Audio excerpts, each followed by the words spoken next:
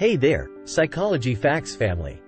Have you ever wondered why some guys seem to effortlessly attract women, while others struggle despite their best efforts? What's their secret? It's not about looks, money, or even what they say. It's all about their inner game. Stick around to discover how you can develop your inner game and boost your confidence with women. You won't want to miss this. Imagine you're a ship sailing on the vast, unpredictable ocean.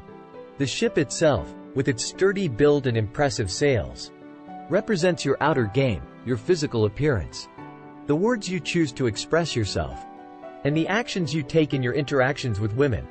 But the captain of the ship, the one making decisions, steering the course, and navigating through the stormy seas, is your inner game.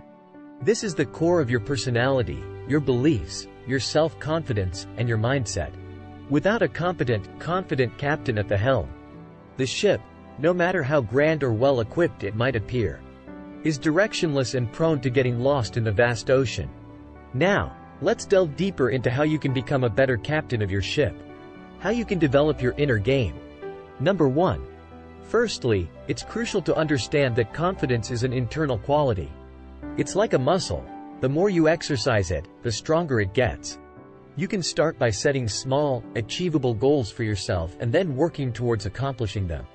It could be as simple as initiating a conversation with a stranger or learning a new skill.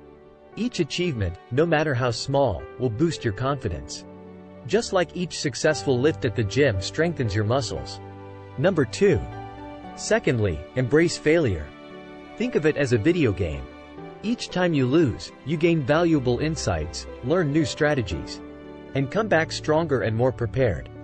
Failure is not the end, but a stepping stone to success. It's the tough battles that make the best warriors. Number 3.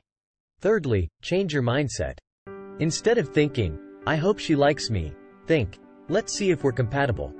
This shift in mindset puts you in a position of choice, not neediness. It's like going to a store with a list of what you want rather than hoping to find something you like.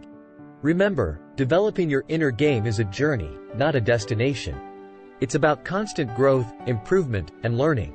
It's about becoming the best version of yourself, not just for women, but for your own satisfaction and fulfillment. If you found this video helpful, make sure to hit that like button and subscribe to our channel for more content like this. Remember, your inner game is the key to confidence with women. So start steering your ship in the right direction today.